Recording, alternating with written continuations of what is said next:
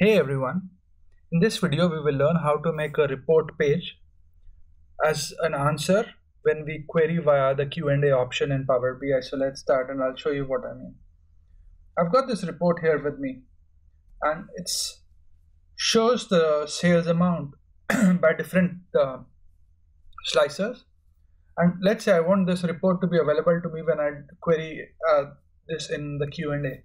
So how do I make that available? So what I need to do is let's just edit this report, and I need to add a filter which I already have. So I'll click on this drop down and I'll just need to say require single selection. So I may need to enable this. So this is step one.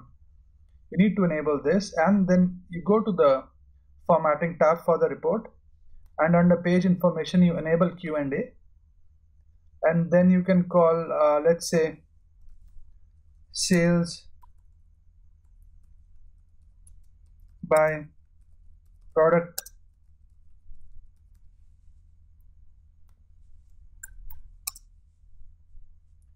So as step one, what we've done is we've set this filter require single selection, and step two we've enabled Q&A, and then we've given it a name.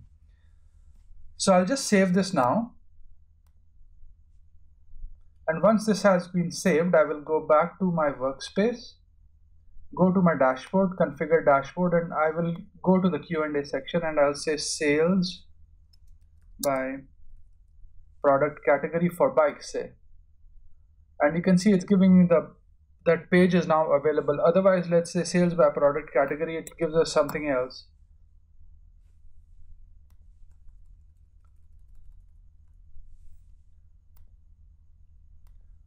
Sales, let's say sales by. So how we type it, it gives us different visuals, but it doesn't let us use that report page. But if we've got a report page and we want to make sure that report page becomes visible to people when they are doing Q&A, you need to do these. So first is one, so let's go back to the report and we'll just recap. So what you need to do is you need to go to the report,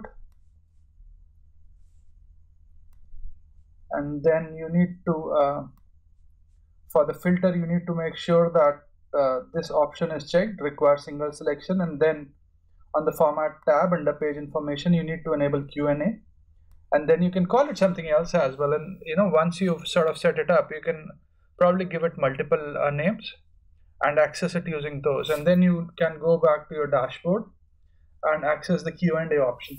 So in this video we've learned how to make a report page available via the Q&A. I hope you find this video useful, and thanks for watching this video. Please do subscribe to my channel if you enjoy what I'm doing. Do let me know if you've got any further questions around this. Cheers, bye.